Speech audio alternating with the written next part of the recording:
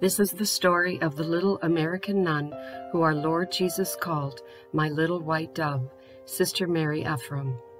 Included in this video will be the heavenly mission of Our Lady of America, the 12 ways Our Lady allegedly appeared to Sister, and a brief history and significance of the site where Our Lady of America first appeared. At the end of the video are links for more information.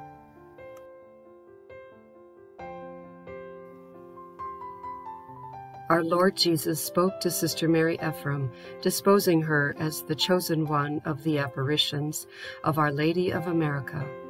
Our Lady of America promised greater miracles than granted at Lourdes and Fatima. Sister Mary Ephraim, baptized as Mildred Marie Neusel, was born on August 2, 1916, Feast of Our Lady of the Angels. That same year, in 1916, a most beautiful chapel and convent were built at the Knipes Springs Sanitarium in Rome City, Indiana, the apparition site of Our Lady of America.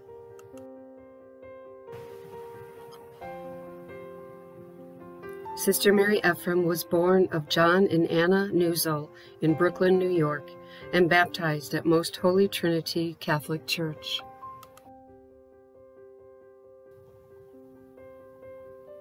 Soon after the family moved to Cleveland, Ohio, she was confirmed in the sacrament of confirmation on December 9th, the anniversary of the first apparition of Our Lady of Guadalupe and feast of St. Juan Diego.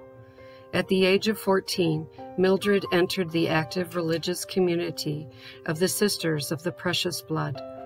She entered the convent on September 12th, feast of the Most Holy Name of Mary. She made first vows, receiving the name Sister Mary Ephraim, which means doubly fruitful. She carried out duties in domestic work and as a kindergarten teacher. In 1937, Sister was sent by the Sisters of the Precious Blood Order to the Chancery in Cincinnati. It was there that God gave her a holy priest to guide her, Reverend Paul Francis Liebold, who later became Archbishop. According to a 1954 letter written by Sister Mary Ephraim to Archbishop Liebold, our Lord Jesus said to Sister, "I ask of him, Reverend Liebold, what I continue to ask of you, O bride of my heart, prayer and penance. As a priest after my own heart, I will be with him in all his trials and sorrows. Tell him not to become discouraged at the crosses awaiting him, for I, the great high priest, go before him, carrying the heaviest part of his cross. I seek always the humble and lowly of heart, and since I have found two such, so I have entrusted to them a great mission. But become not vain, for I have chosen him and you only because of your unworthiness and lack of virtue. Let this thought be with you always, that you may remember that it is I working through you, who sanctify you for his glory and the salvation of souls. You are poor instruments in my hands, but through you a great work will be accomplished. I am the great sculptor of souls. With hammer and chisel I form them, that they may glorify my Father by their beauty and perfection. Be pliant in my hands, O my two lowly ones, my priest and my little white dove, and then will you be formed into my likeness, and through you I will be formed in souls."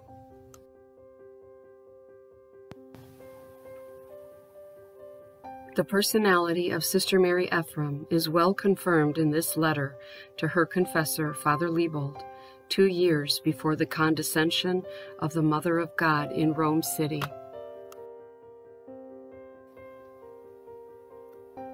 My whole longing was to live a life of complete adoration in union with Christ, that which seems to take on the appearances of petition is simply a desire to put on Christ, that my life of adoration may be the more perfect and thus give greater glory to the most holy Trinity. Paul Francis Liebold was born in 1914 and was an altar server at Holy Trinity Parish in Dayton, Ohio. He was ordained to the priesthood in 1940. He was pastor of St. Louis Parish and worked in the Archdiocese Chancery. He was a faithful, humble, and tireless servant of God. Reverend Liebold was appointed Auxiliary Bishop of Cincinnati in 1958, Bishop of Evansville in 1966, and installed as Archbishop of Cincinnati in 1969. He maintained a necessary and heartfelt relationship with Sister Mary Ephraim up to his unexpected death in 1972. He directed Sister Mary Ephraim for 32 years, supported her wishes to be a cloistered nun, and he believed in the apparitions of Our Lady. Behind every great saint is a great confessor. Such was the case of Sister Mary Ephraim and Archbishop Paul Liebold. She was in complete obedience to him as a confessor. In his own letter to Sister Mary Ephraim, the Archbishop wrote, "Doing the will of God is the key to sanctity. Be ye perfect as your heavenly Father is perfect."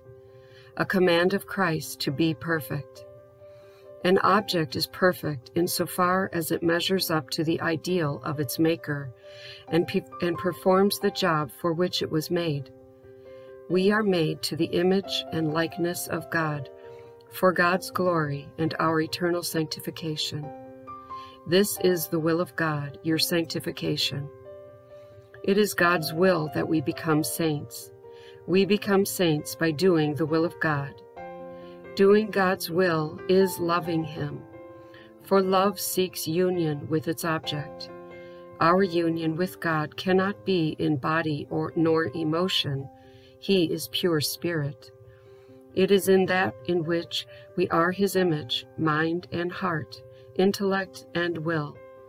Therefore, our object is to love God, which is accomplished by doing His will. To reach this objective, we must seek to know God's will, accept God's will, conform to God's will, love Him. As for Sister Mary Ephraim, in another private letter to her confessor, Archbishop Liebold, she revealed another encounter with our Lord Jesus. Jesus said, "Bride of my heart, do you still wish to suffer all things to give me to souls?" I answered, "Yes, yes, dear Lord, I am poor and wretched and unworthy, but you know what is in my heart." Then he said, "My little white dove, will you then continue to wear the crown of thorns and permit yourself to be nailed to the cross?" I told him in the best way I could how much I desired him to do with me just as he desired. So in this way are my desires wholly united to his. This took place 1 month before the apparition of Our Lady of America.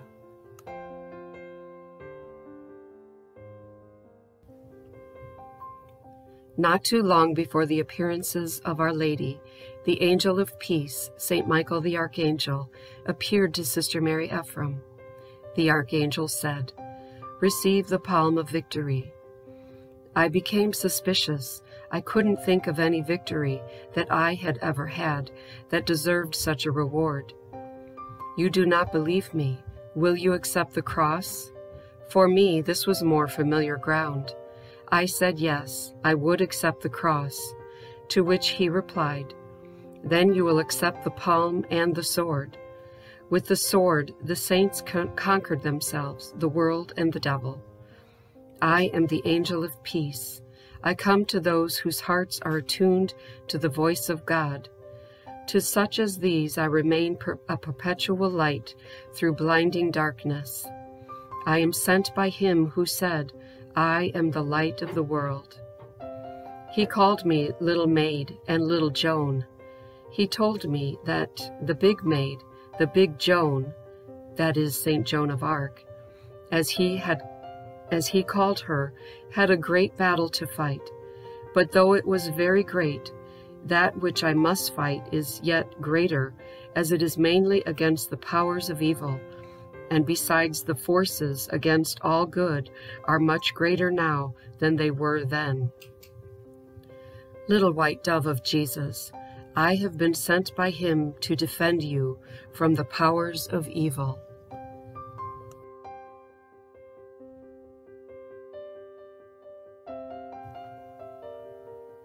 On November 20th, 1955, Sister received another visitation.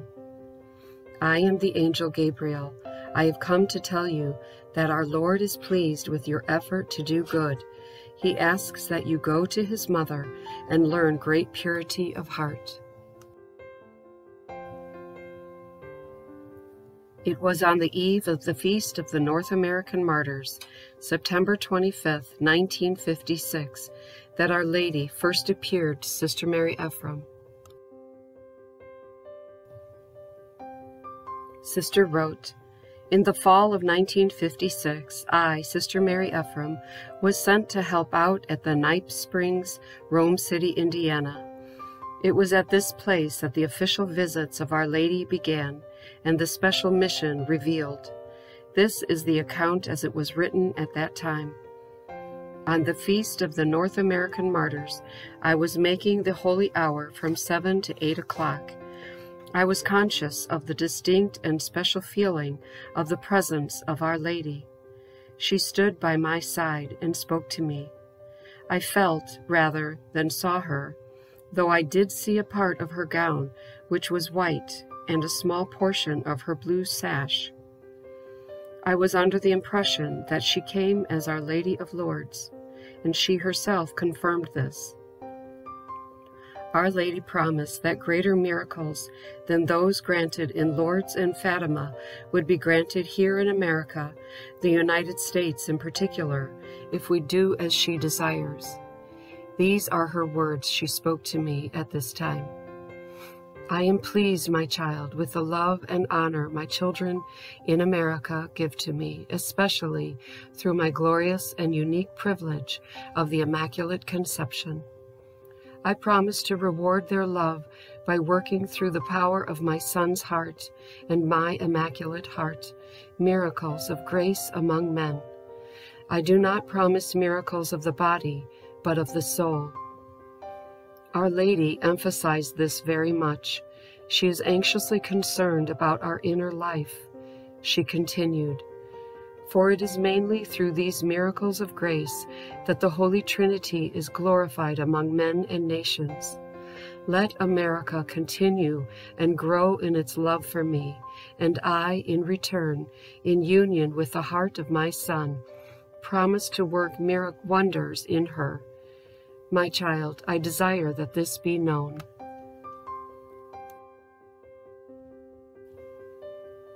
Sister continues, "It was the morning of September 26th of the same year, Feast of the American Martyrs. Mass had just been concluded, and Thanksgiving over, that is, in the community form. There were a few minutes left when suddenly Our Lady appeared before me, enveloped in a soft glow of light. I knew with unspeakable certainty that it was she, though she did not speak immediately. What I noticed was the smile on Our Lady's beautiful countenance and the lily she held in her right hand. She wore a white veil, which reached almost to the waist, also a mantle and robe, which were of a pure white, not one single decoration of any kind. She wore a high and brilliant crown of gold. Her hair seemed of medium brown, also her eyes.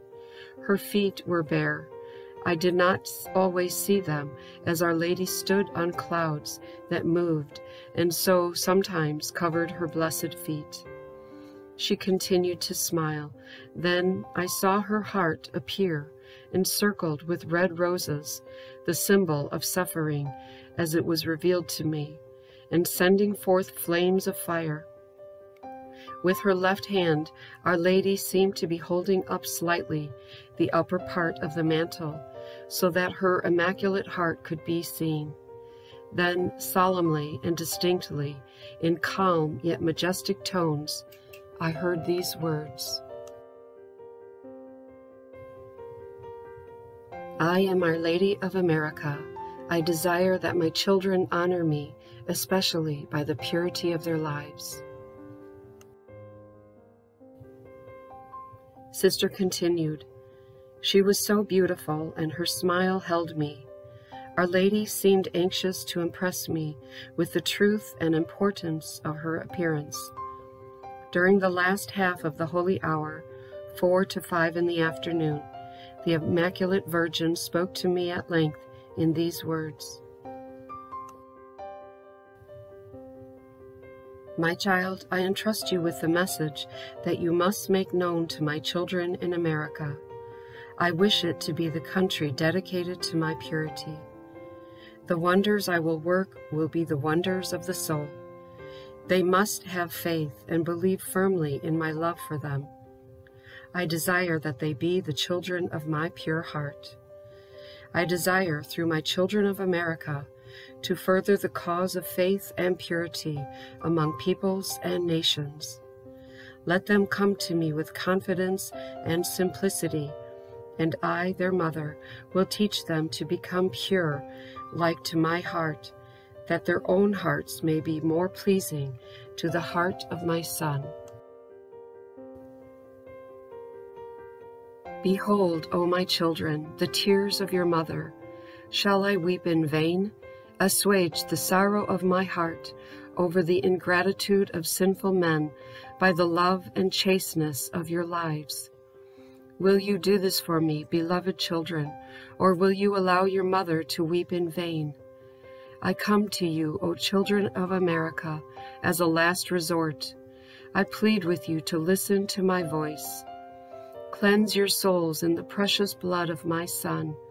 Live in his heart, and take me in, that I may teach you to live in great purity of heart, which is so pleasing to God. Be my army of chaste soldiers, ready to fight to the death, to preserve the purity of your souls. I am the Immaculate One, patroness of your land. Be my faithful children, as I have been your faithful mother. These are my words, O my daughter. Make them known to my children. I desire to make the whole of America my shrine, by making every heart accessible to the love of my Son.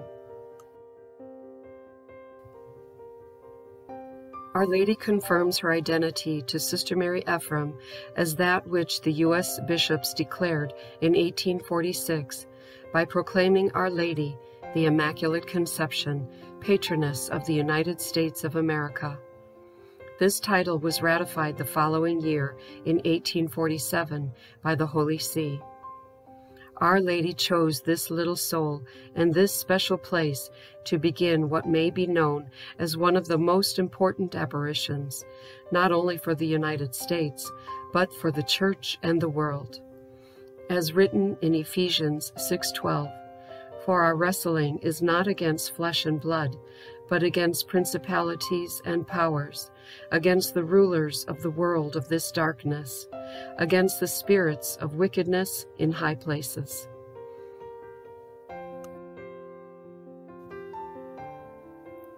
Our Lord Jesus spoke to Sister, "Let my love surrounding you and filling you draw souls to me in great multitudes. Such is my will, O my beloved one. Open then your heart, that I may pour into it without ceasing the sweet waters of my undying and saving charity. For it is from this fountain of life, which springs forth from my divine heart, that men will receive eternal life. It was to obtain this for them that I lived, suffered, and died." Our Lord speaks of pouring into hearts without ceasing the sweet waters of his undying and saving charity, the fountain of life which springs forth from his divine heart. This is a reference our Lord is making to the natural springs on the property where Our Lady of America appeared. Our Lord and Our Lady often make use of the natural for the supernatural. The natural springs on the property in Rome City have a long history of being used for physical health, dating back as early as the Native American inhabitants, who were said to have used them for healing and rejuvenation.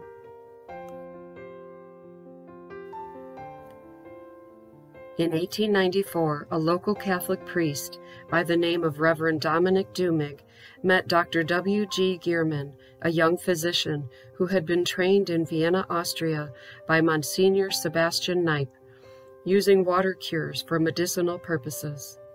Monsignor Kneipp's methods were so fruitful that Pope Leo XIII conferred upon him the office of Secret Chamberlain.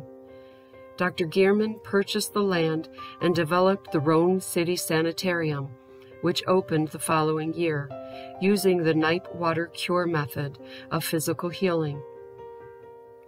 After some struggling in 1901, Father Dumig assisted in the purchase of the Rome City Sanitarium by the Sisters of the Precious Blood. Mother Mary Emma Nunless, Superior General of the Sisters of the Precious Blood in Ohio, was a patient in 1901, and upon her return to Ohio, she and her council obtained permission from Archbishop William Elder to purchase the land and facility. By 1902, the sisters began to make substantial improvements. Father Dumig himself became a patient of the sanitarium, then died at the facility in 1905.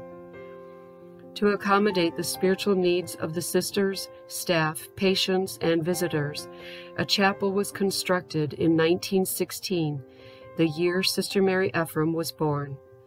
The chapel was named Our Lady, Mother of Mercy. Between 1901 and 1951, the sanitarium administered Kneipp treatments to a yearly average of 2,000 guests. With declining interest in the facility, the sisters closed the sanitarium and sold the property in 1976. While Sister Mary Ephraim remained at the Kneipp Springs Sanitarium for only a short while, helping in the kitchen and teaching at a nearby school, she made it very clear in her letters to Archbishop Liebold, as well as to her superior, Sister Charmaine Grilliot, Superior General, that at this place did Our Lady of America appear.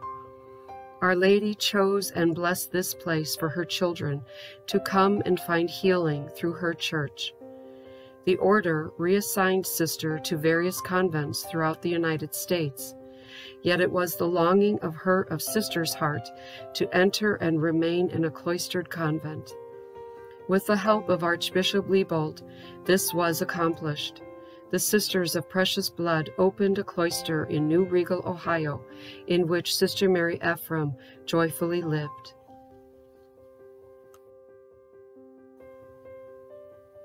According to the letters of Sister Mary Ephraim to her confessor, Archbishop Liebold, between 1956 and 1958, Our Lady appeared 12 different ways and in different places.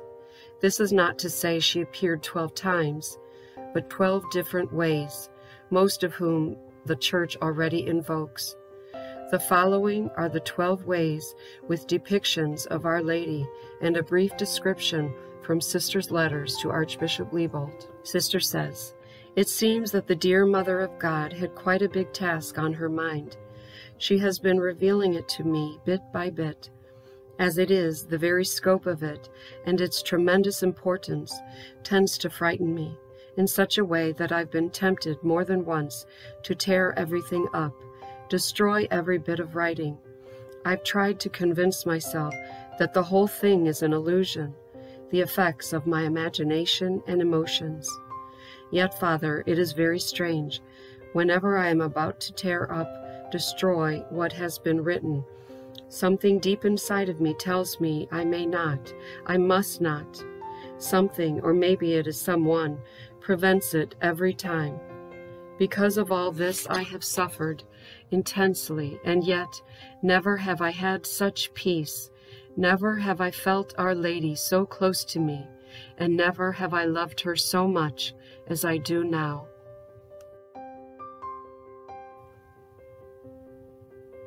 The first apparition of Our Lady of Lourdes. She appeared September 25, 1956, on the eve of the Feast of the North American Martyrs. Our Lady said, "I am pleased, my child, with the love and honor my children in America give to me, especially through my glorious and unique privilege of the Immaculate Conception. I promise to reward their love by working through the power of my Son's heart and my Immaculate Heart, miracles of grace among men.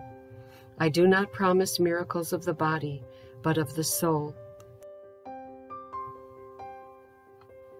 Our Lady of America, the Immaculate Virgin, appeared September 26 and 27, 1956, as well as October 13, 1956, August 22, 1957, and more.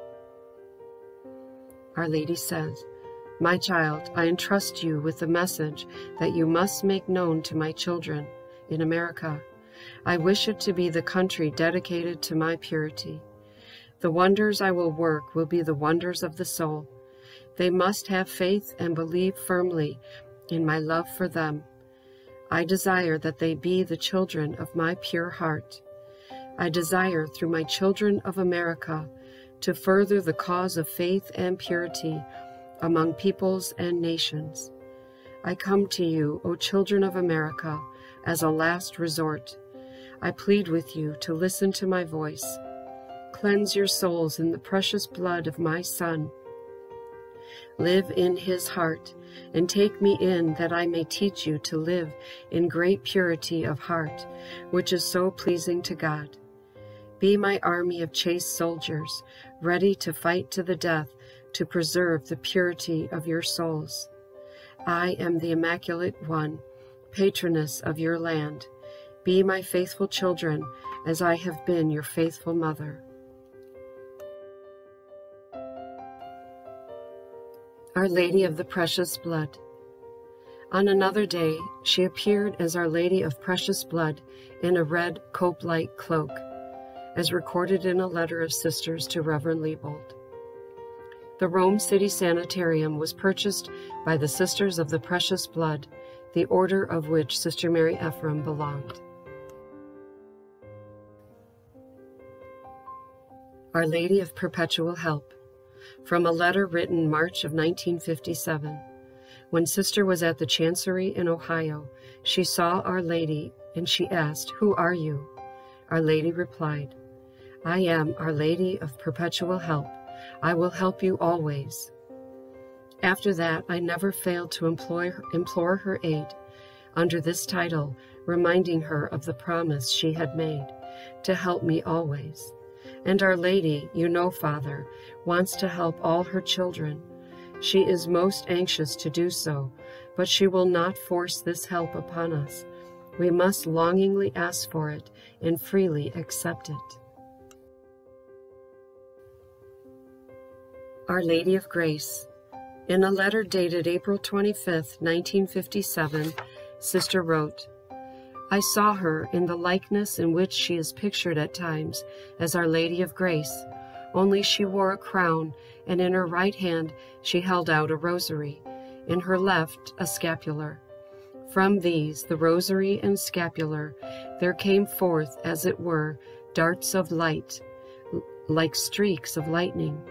I was then given to understand interiorly that this represented the graces that souls received through the devout use of these holy instruments of Mary." Our Lady, Mother of Sorrows. I am indeed the Mother of Sorrows, and it is my children who pierce my heart. Their lives are filled with vanity and selfishness. They love my Son with their lips, but not in their hearts. They refuse to follow me and my Son along the way of the cross, because they have no love. Love gives, love does not count the cost. O my children, give me your hearts, emptied of all self-seeking and sinful pleasures, and I will fill it with divine love. I will give you Jesus to hold in your hearts. He will fill it, and then Jesus will live in you and work through you for the glory of his Father. O my children, turn your mother's sorrow into joy. Take the sword out of my wounded heart by doing what I ask. I seek only the glory of my Son and your greater good. Listen to your mother's voice and be the consolation of my Immaculate Heart. Our Lady of Mount Carmel. Shortly after this, I saw her as Our Lady of Mount Carmel. She was holding the Divine Child, and both he and his mother were wearing a crown. She was aiding the souls in purgatory, especially those who had been faithful in the wearing of her scapular. Our Lady presented me with the lily she was holding and said to me, "Take it and cherish it. It is the sign with which I mark my children." Our Lady, Mother of Mercy. Sister wrote on the second Sunday after Easter, May 5th, 1957. In the year 2000, Pope St. John Paul II declared the second Sunday after Easter to be Divine Mercy Sunday. Our Lady showed herself to me today and said, "I am the Mother of Mercy. Under my mantle I will hide my children. The justice of God will not reach them if they seek refuge 'neath the protection of my mercy. My Son gives to me all those souls who come to me with confidence, calling upon my aid. Their salvation is in my hands. I will obtain for them the necessary graces to save their souls. Come to me, poor, suffering, and frightened ones. I am your mother. I will not forsake you. Only come to me with a wholehearted and loving trust. Place your souls into my keeping. I am that faithful mother who never forsakes her children. Honor me by your confidence and love. This I desire and ask of you, my poor children. Do not deny the wishes of your mother." Our Lady, the Queen of Heaven, appeared on her feast day of the Queenship of Mary, May 31st, 1957, and said, "I am the Queen of Heaven. These jewels are the graces with which I adorn my subjects. My Son wills that all grace should come through me as through a living channel. Come to me, loyal subjects, loving children, that I may clothe you with the graces which will enable you to appear more fittingly before my King's Son. Come and receive the gems of eternal life. My sweet child, I am indeed a queen. I can obtain all things for my subjects, as my intercession is all-powerful with God. If only they had more confidence in my power and in the great desire I have to help them." Our Lady of the Divine Indwelling appeared to Sister on November 22nd and again on the 23rd, 1957. This apparition and the message of the Divine Indwelling so moved Sister that this became center to her spirituality and those of the sisters in the cloistered convent of the Sisters of the Precious Blood, and was supported by her confessor, Archbishop Liebold. She writes, "Our Lady appeared standing on a globe, her right foot resting on a crescent moon, the left on the snout of a small fire-breathing dragon. She was dressed all in white, and her hair could be seen through her transparent veil, which was long enough to half envelop the globe. The veil was held about her head by a wreath of white roses, and a white rose rested on each foot. On her breast, the triangle and the eye, the symbol of the divine indwelling, could be visibly seen. A strong beam of light shone from the divine presence within Our Lady onto the globe at her feet. Then, halfway around the figure of Our Lady, above her head, appeared a scroll on which were written in letters of gold the words, "All the glory of the King's daughter is within." Though it did not appear that her lips moved, I heard these words quite plainly: "I am Our Lady of the Divine Indwelling, handmaid of Him who dwells within." Our Lady, the Immaculate Conception. Sister wrote, "I had another of those experiences of which you have already heard, Father, many times, though I had not at that time been thinking of her. She suddenly appeared at my side. This person was none other than Saint Bernadette. She did not come as a sister, but as the little peasant girl who saw the Lady. I was transported somehow with her to the Lourdes Grotto in France. We stood a short distance away from it, looking up into the niche, which was filled with light. In the midst of this brilliant light, I saw the Lady, the Immaculate Conception, so beautiful, so glowing, as it were, in light, that I could scarcely see the outline of her figure. It was brighter than any light I have ever seen. It was a light all heavenly and full of glory. I was transfixed. Then suddenly the figure of Our Lady seemed to dissolve in the light, but the brilliant light itself remained." Our Lady of the Holy Family, as written by Sister Mary Ephraim on March 30th, 1958. As St. Joseph promised, Jesus and Mary also came. Jesus had the appearance of a boy of about 15 or 16 years old. It was about the sanctification of the family and some other matters. The canonical status and history of the Our Lady of America devotion started with Archbishop Paul F. Liebold of the Archdiocese of Cincinnati, Ohio, Sister Mary Ephraim's confessor of 32 years. He was the first bishop to recognize the private devotion to Our Lady of America in the early 1960s. He gave his imprimatur to prayers, had the medal struck, and facilitated the distribution of Sister Mary Ephraim's diary. His Excellency Raymond Burke blessed this statue of Our Lady of America, the Immaculate Virgin, patroness of our land, on November 15, 2006, on display at the USCCB conference in Baltimore. In May of 2020, the 6 Roman Catholic bishops, with jurisdiction over this devotion as the alleged apparitions occurred in their diocese, released a joint decree discussing the supernaturality of what Sister Mary Ephraim experienced as the basis for this devotion. This group of bishops was led by Bishop Kevin Rhodes of the Fort Wayne, South Bend, Indiana Diocese. At this time, a decision has been reached expressing an insufficiency of facts and elements of proof to either affirm or negate the supernatural character of the presumed private revelation. The possibility remains that the apparitions may be supernatural. The faithful may practice the private devotion.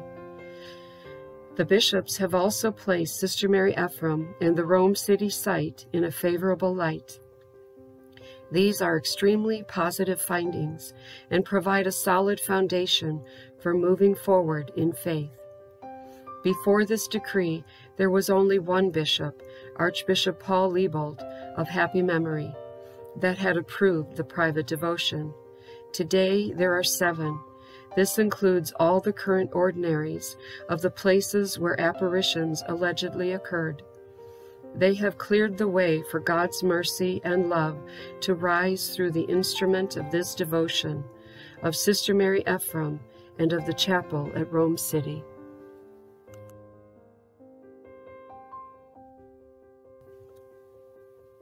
Our Lady appeared 12 ways, and we know that the number 12 has great biblical significance.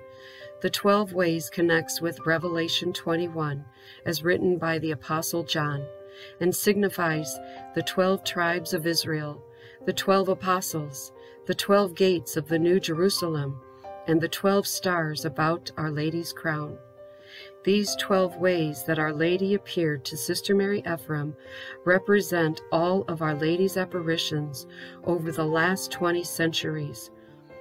Our Lady is reminding her little children of all her heavenly requests. She is calling her little ones to a new life, as well as new blessings on her so many faithful and devoted ones. She is uniting all in prayer for her intentions, for the Church, and for the salvation of souls. Now, as Our Lady of America has said, this is her last resort. From Revelation 21. And it had a wall great and high, having 12 gates, and in the gates 12 angels, and names written thereon, which are the names of the 12 tribes of the children of Israel. And the wall of the city had 12 foundations, and in them the 12 names of the 12 apostles of the Lamb.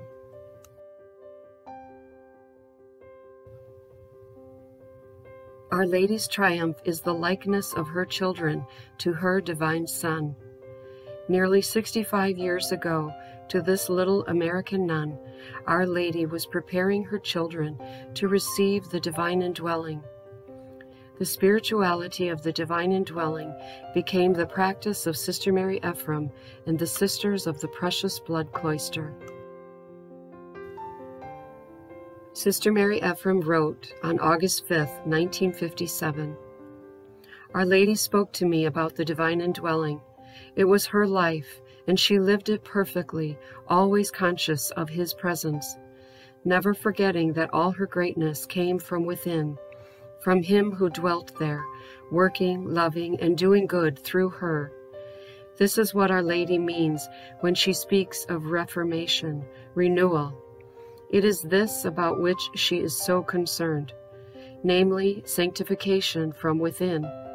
She seemed anxious to impress me with some idea of the greatness of this gift of God to us, namely His divine presence within our souls through sanctifying grace.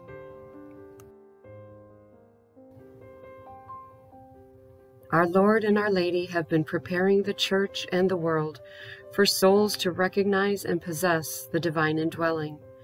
It was to these two chosen souls, Sister Mary Ephraim and Archbishop Liebold, that the messages and mission of Our Lady of America have been entrusted.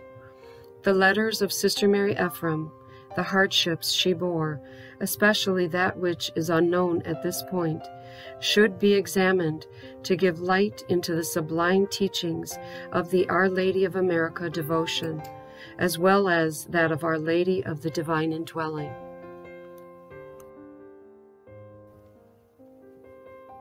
According to an additional letter of Sister Mary Ephraim to Carl J. Alter, Archbishop of Cincinnati, on April 13, 1960, Our Lady asks that a statue as Our Lady of America be solemnly carried in procession in the Shrine of the Immaculate Conception in Washington, D.C.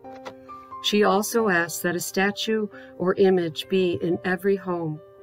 Further, in 1957, Our Lady said, "Tell the bishops of the United States, my loyal sons, of my desires, and how I wish them to be carried out. Through Him who is head over you, make known the longings of my immaculate heart, to establish the reign of my divine Son in the hearts of men, and thus save them from the scourge of heaven, both now and hereafter." In a 2007 letter written by His Eminence Cardinal Raymond Burke, then Archbishop of St. Louis, to all bishops throughout the United States, he said, "A special request of Our Lady of America was that her statue be placed in the Basilica of the National Shrine of the Immaculate Conception. There is a providential connection between Sister Mary Ephraim and the late Archbishop John Francis Knoll of the Diocese of Fort Wayne, who is celebrated as the apostle of the National Shrine. The principal apparitions of Our Lady of America to Sister Mary Ephraim took place in the chapel of the Precious Blood Sisters Convent in Knipe Springs Sanitarium near Rome City, Indiana. Archbishop Knoll, who died in 1956, maintained a summer residence at the sanitarium within a few hundred feet of the place of the apparitions. While the National Shrine is the largest shrine in the world, at which there was not a previous apparition, the private revelation to Sister Mary Ephraim very much confirms the mission of the National Shrine.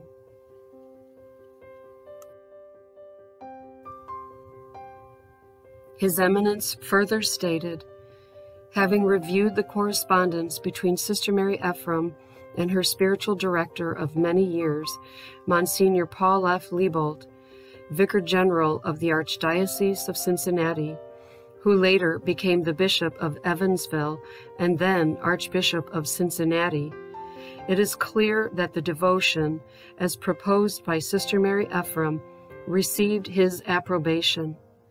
What can be concluded canonically is that the devotion was both approved by Archbishop Liebold and, what is more, was actively promoted by him. In addition, over the years, other bishops have approved the devotion and have participated in public devotion to the Mother of God under the title of Our Lady of America. Additional apparitions to Sister Mary Ephraim included Saint Joseph, Mother Brunner, the foundress of the Order of the Sisters of Precious Blood, Saint Michael and Saint Gabriel, archangels, and more. In one encounter with Saint Joseph, he said,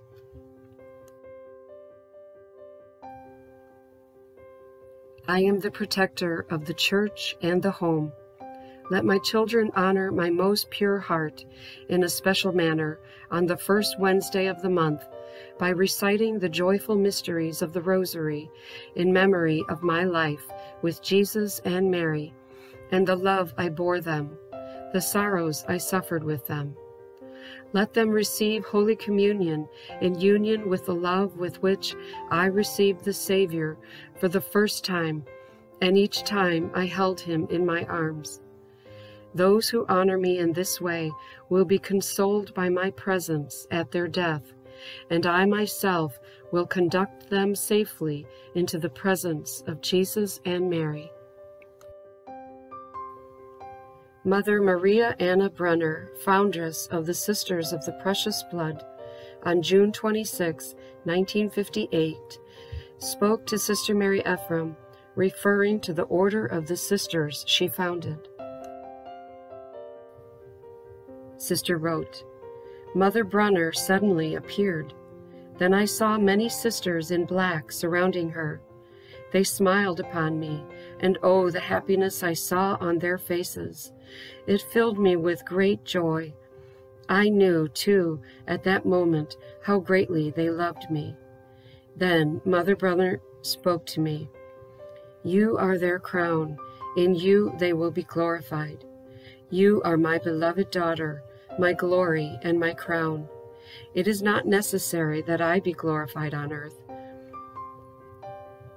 It is enough that I am glorified in you, my daughter.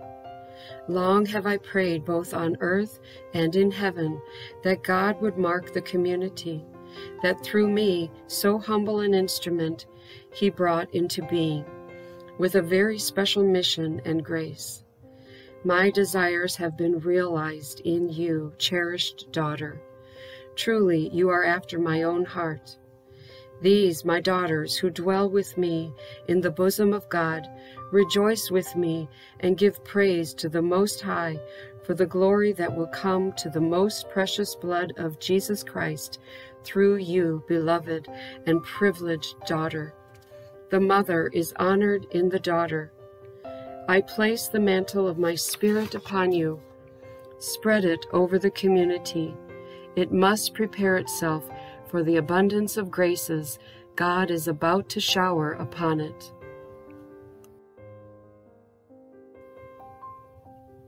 On May 8, 1957, Sister was visited by the Archangel Michael, who spoke in these forceful words. Write, I am Michael, angel captain of the Lord God of hosts. I come to announce the coming of the kingdom of peace. The time is at hand. Repent, bestir yourselves, O sons of men. Repent and make ready your hearts, that the King may establish his kingdom within you. Do not delay, or the time of grace will pass, and with it the peace you seek. Behold, the Queen of angels and of men comes beforehand to make all things ready for her King's Son. My little sister, the message is a clear one. There is no doubt. Make it known. Do not hesitate. I, Michael, have spoken. Then Sister says, Saint Michael comes to me one evening shortly after Our Lady's visit, holding an immense flaming torch. He held it towards me, saying, My little sister, you must carry this torch through the world.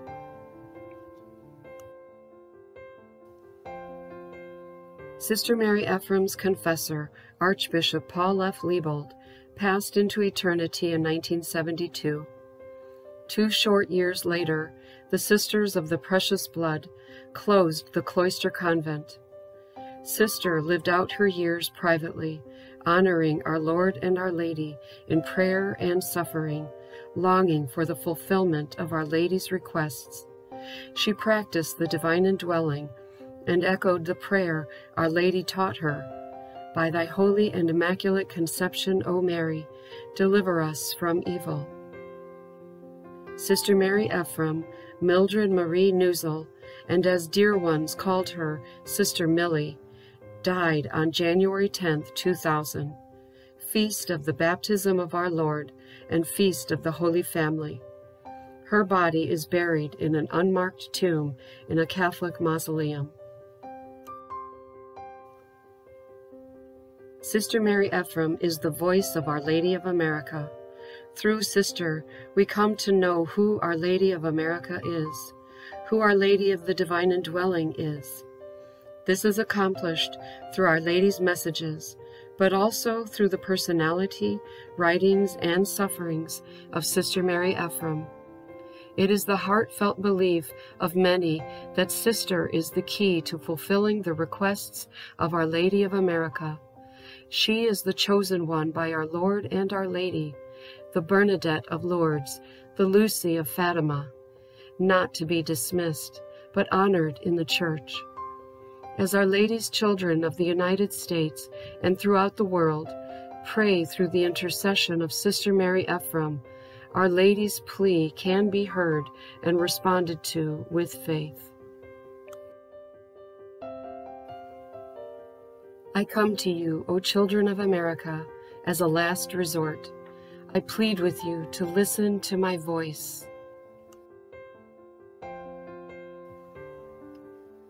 The National Shrine of the Immaculate Conception and the chapel at Rome City, Indiana, and other places Our Lady appeared in the 12 ways, will be places of pilgrimage for the United States and all the people of the world, so that the miracles already begun with the springs may flourish. In these times of great spiritual suffering and human tragedy, our Lord and Our Lady are calling their little children to a life of purity. We long for the divine indwelling of the purity of Jesus and Mary within our souls, allowing God to reign within, so that true sanctity may be accomplished for the greatest benefit for the Church and the world. During recent years, many have gathered at the Knipe Springs Chapel in honor of Our Lady of America. The weekend of August 15, 2021, saw the largest crowd yet, with holy masses, confessions, and over 200 people in Eucharistic processions to honor Our Lady of America. Special emphasis was given to the Most Holy Divine Will, to Our Lady of the Divine Indwelling, to Saint Joseph, and to Sister Mary Ephraim, the Little White Dove.